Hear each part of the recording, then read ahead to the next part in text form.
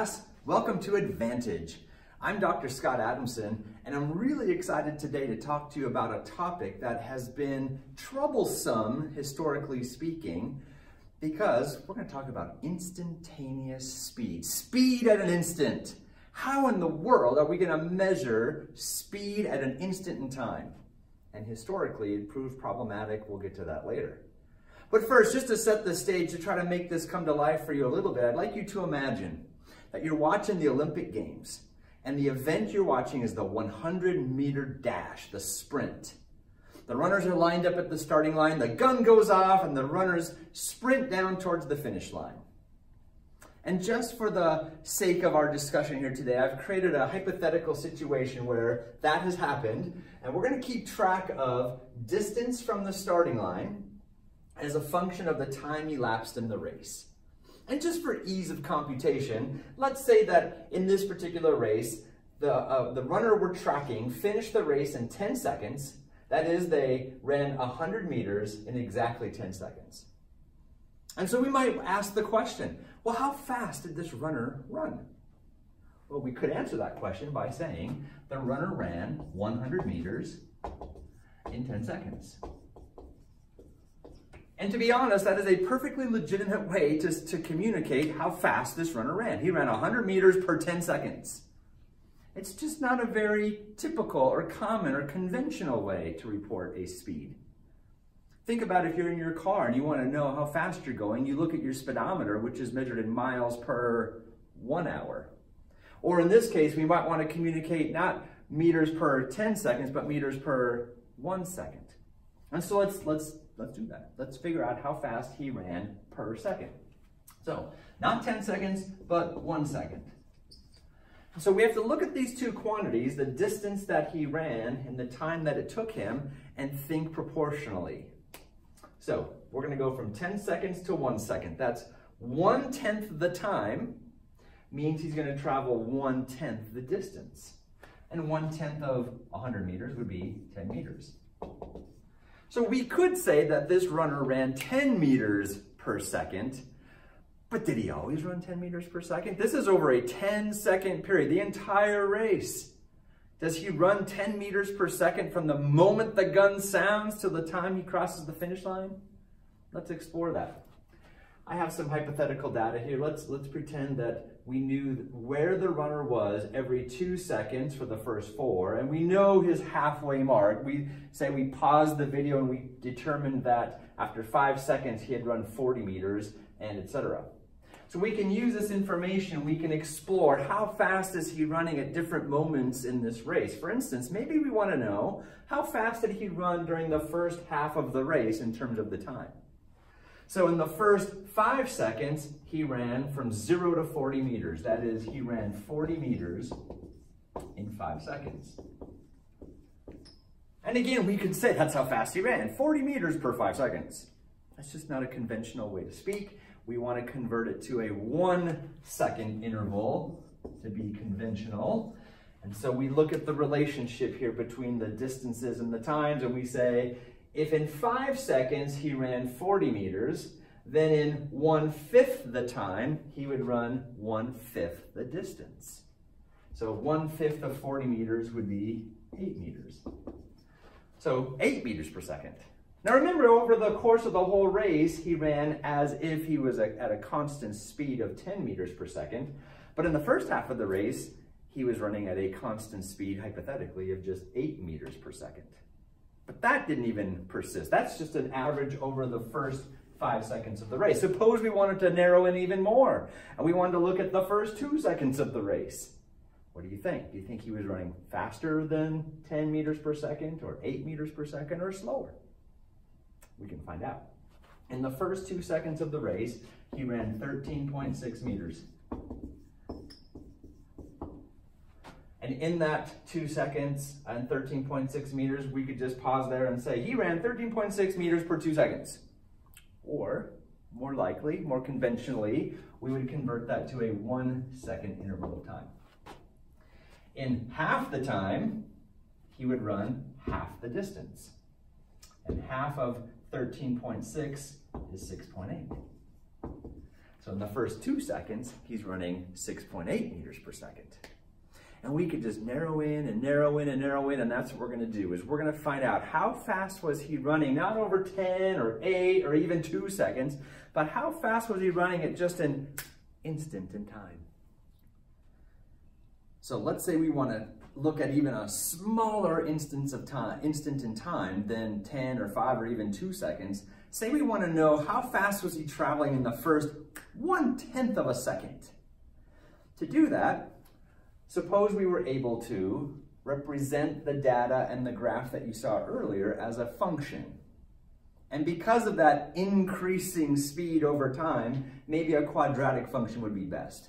And again, for the sake of this video, I made things come out a little nice. And so the quadratic function that models that situation is this one here.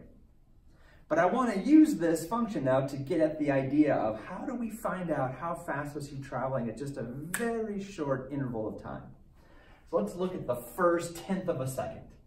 So when time is 0, so the initial moment in the race, notice if t is 0, the distance traveled is 0, which I hope makes sense. He's still at the starting line. But let's look and see, where was the runner 1/10 of a second later? So if you were to replace the time with 1/10 of a second, do the computations, we get approximately 0.604. That is, the runner traveled 0.604 meters in that 1/10 of a second.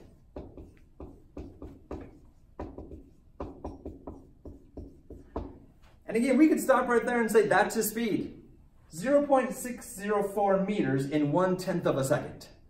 But that's not conventional. We would probably want to represent it more conventionally. Well, what would that be over the course of 1 second?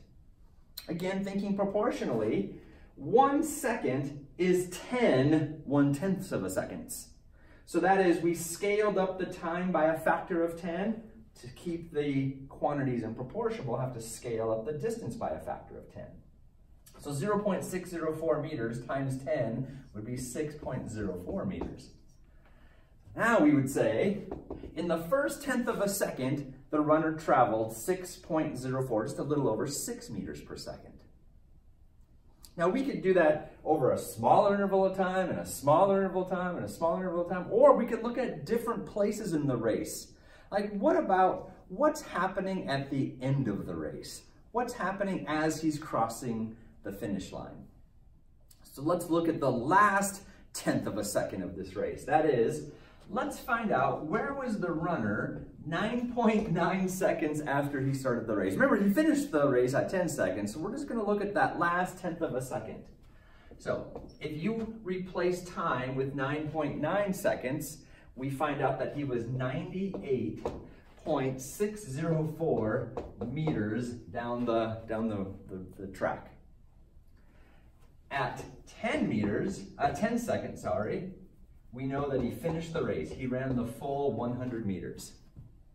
So again, we want to look at how far did he run in that last 1/10 of a second.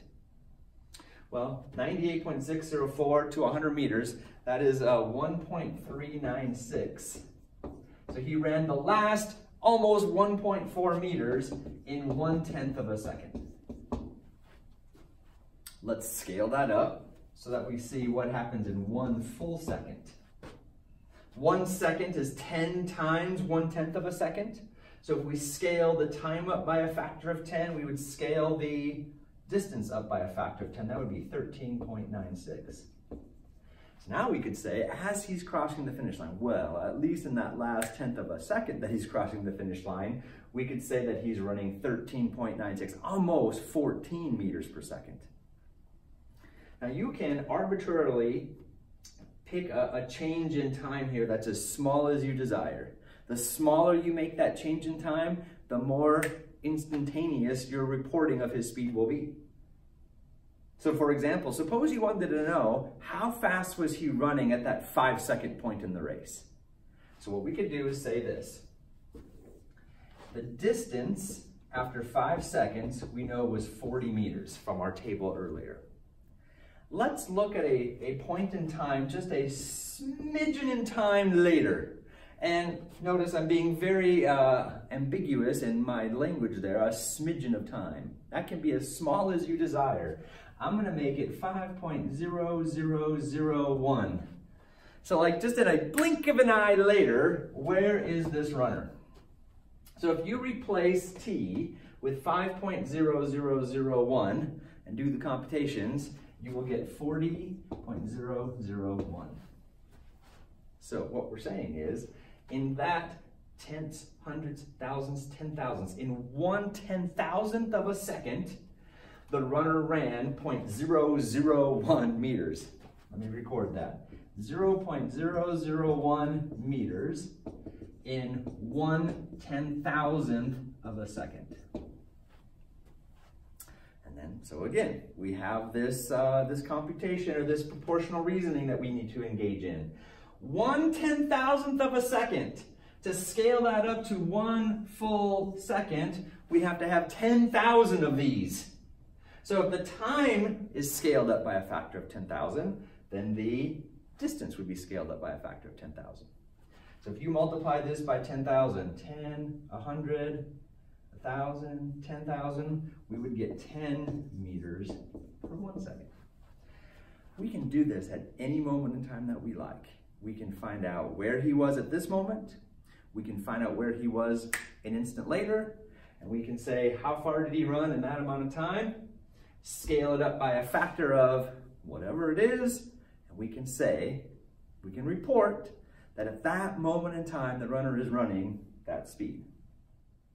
So to wrap up this idea of instantaneous speed, speed at a moment, here's really what we're doing. Is we are choosing some moment in time that we are interested in finding this person's speed. We'll call that time t sub 1. And then we're going to look just a moment later. And for the sake of variables right now, we're going to call that moment later h. So we're just going to add a little tiny moment in time later, and we will compute how far he ran. We'll compare that to where the runner was at that initial moment in time. To do that, what we saw in our previous computations was we took this distance and we subtracted this distance. That subtraction tells us how far he ran in that one change in time of h seconds. Once we figured that out, we then had to scale it. Sometimes if it was a 2 seconds, we had to cut in half. If it was 1/10 of a second, we had to scale it up by a factor of 10. But in general, we just divide by that change in time, and we will determine how fast was the runner running at that moment, t sub 1. Now we're going to look at the theory and the historical dilemma of how do we make time even smaller and smaller and smaller, and you're going to learn about infinitesimal change in time.